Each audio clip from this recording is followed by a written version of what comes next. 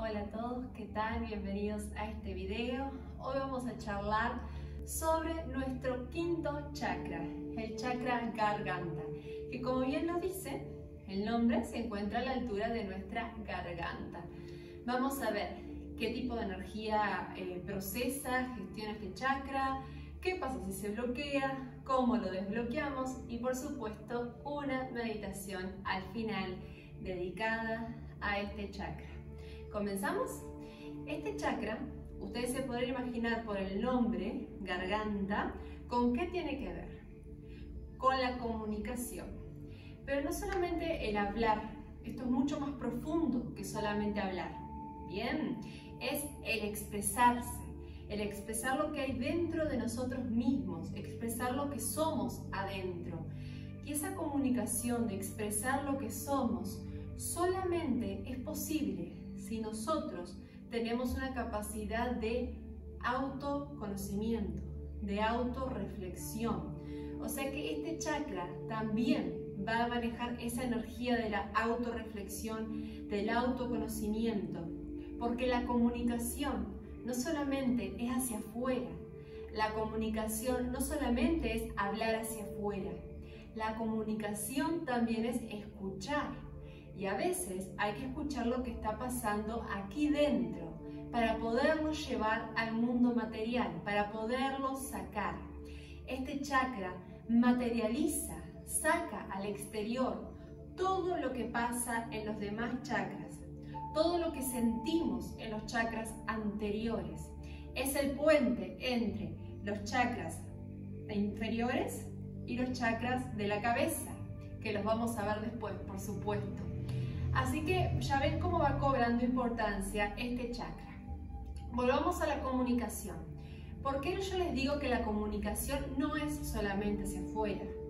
Porque hay que saber escuchar. Y no escuchar solamente a los demás, que por supuesto es súper importante escuchar a la gente, sino escucharse a uno mismo, escuchar lo que hay en su interior, escuchar su voz interior, escuchar a sus maestros internos. Esa escucha, esa comunicación es la que vamos a tratar de profundizar. No solamente el sacar hacia afuera, que obviamente es importante porque guardarnos emociones, guardarnos pensamientos, ya lo hemos dicho un montón de veces, que eso hace mal, nos enferma el quedarnos con cosas que no salen, que no pasan al mundo exterior, que se quedan acá. Esa comunicación al exterior es muy importante. Pero es muy importante la comunicación con el interior, porque si no hay una comunicación conmigo mismo, si no escucho mi interior, no voy a poder sacar realmente nada hacia afuera, o lo que voy a sacar hacia afuera va a estar carente de sentido, va a estar vacío, porque realmente no va a venir desde un lugar profundo de mí. El elemento de este chakra es el éter. El éter también se le conoce como espacio. Es el espacio por el cual se transmite el sonido, el espacio por el cual se transmite la palabra. Y es el elemento que forma a todos los demás elementos que ya vimos en los chakras anteriores. Quédense con la idea del éter y el espacio, porque el color del chakra garganta es el celeste. Y ustedes acá me van a decir, ¿qué tiene que ver el celeste con esto? Tiene que ver con el éter, porque ¿qué pasa? Cuando uno visualiza una idea de inmensidad, de espacio, una de las primeras cosas que visualizamos es el cielo azul.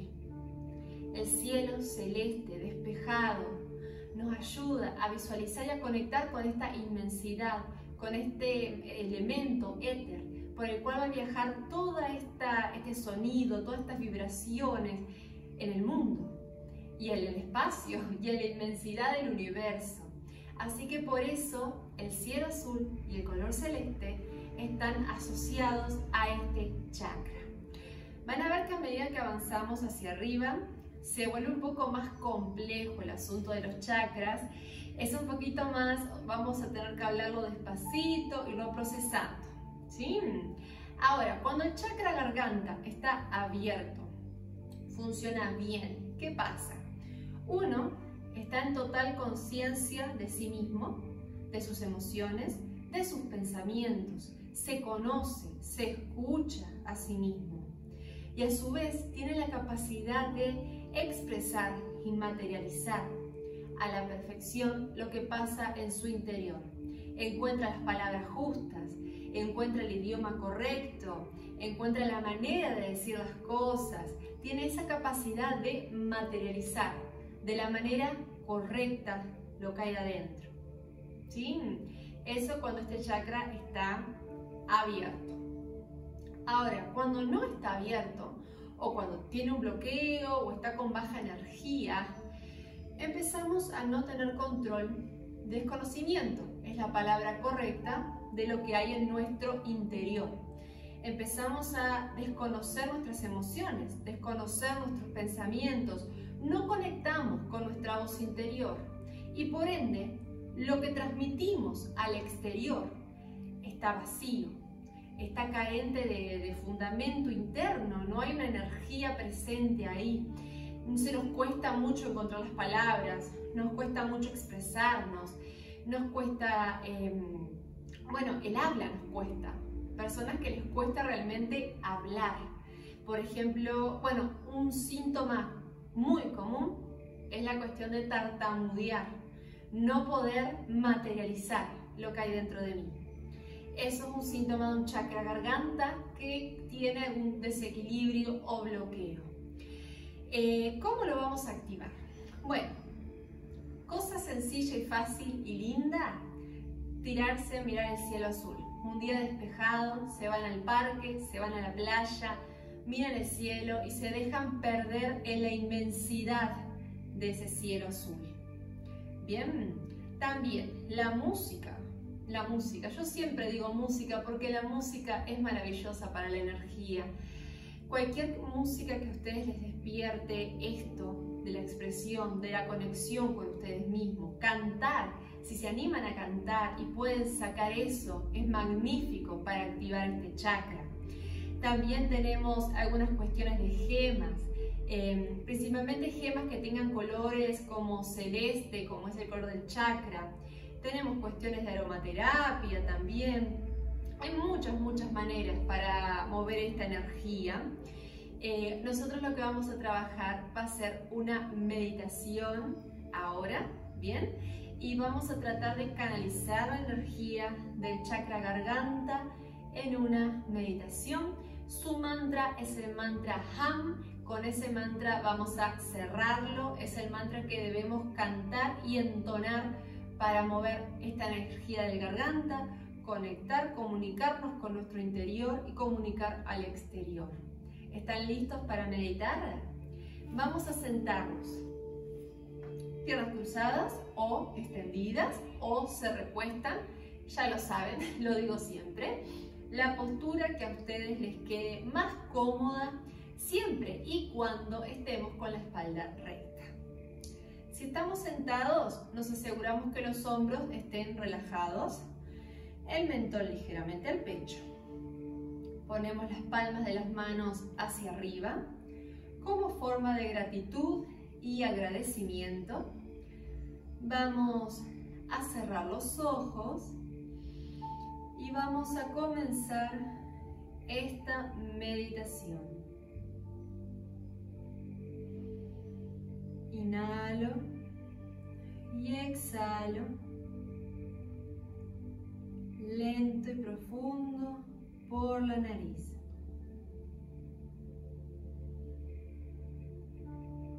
Dirigiendo el aire al abdomen.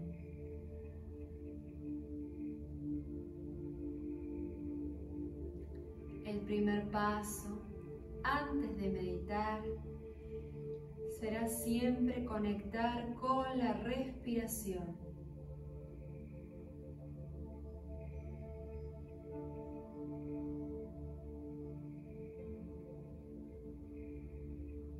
Inhalamos, el ombligo va hacia afuera. Exhalo, el ombligo va hacia adentro.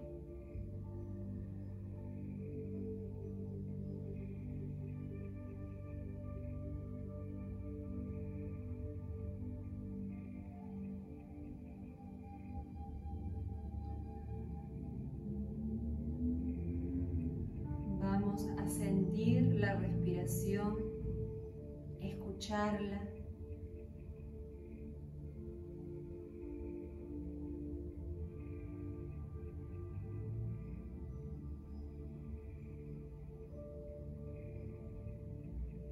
Y por un momento nos vamos a quedar inmersos en el silencio.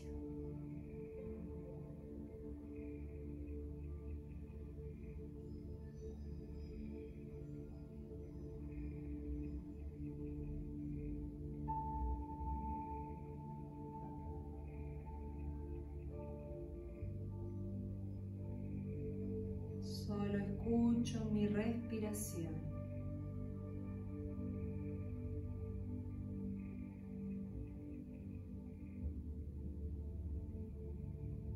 Solamente en el silencio puedo llegar a escuchar mi voz interior.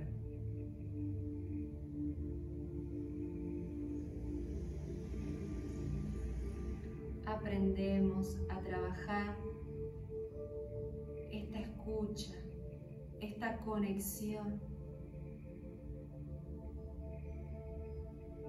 mientras inhalo y exhalo, lento y profundo.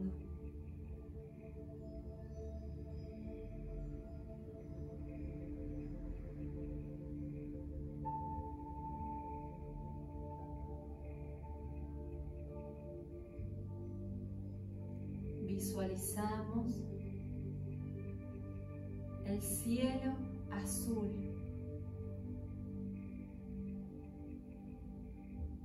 celeste, en toda su inmensidad.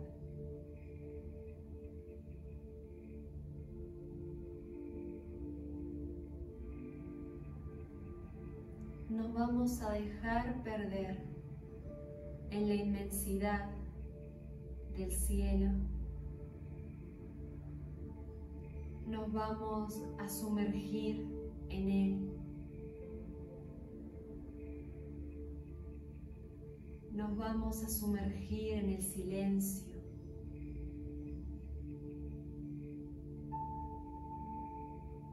Para escuchar lo que mi voz interior tiene que decir.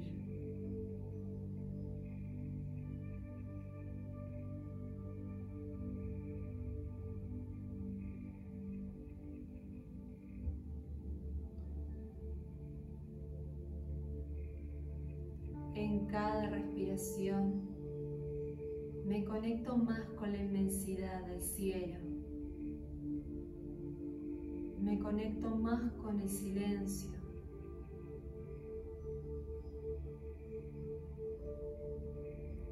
Y simplemente voy a escuchar.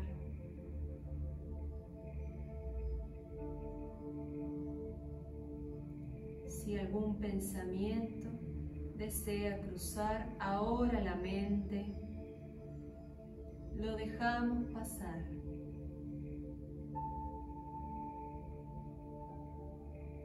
Lo dejamos fluir.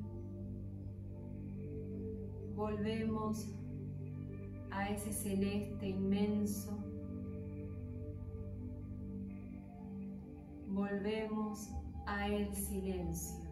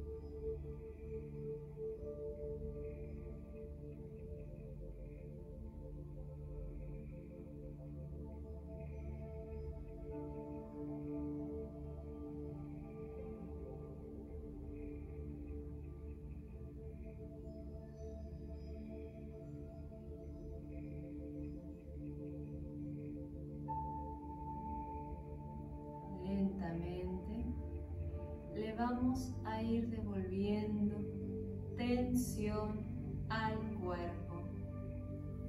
Movemos suavemente los pies, las manos. Llevo el cuello de un lado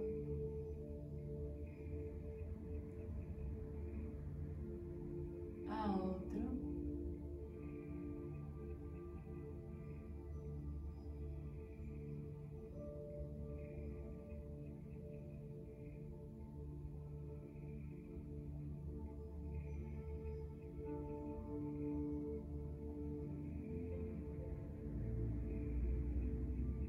Nos detenemos, mentón al pecho. Inhalando, elevamos la mirada. Abrimos los ojos. Y vamos a cerrar esta meditación cantando el mantra Ham. Inhalo.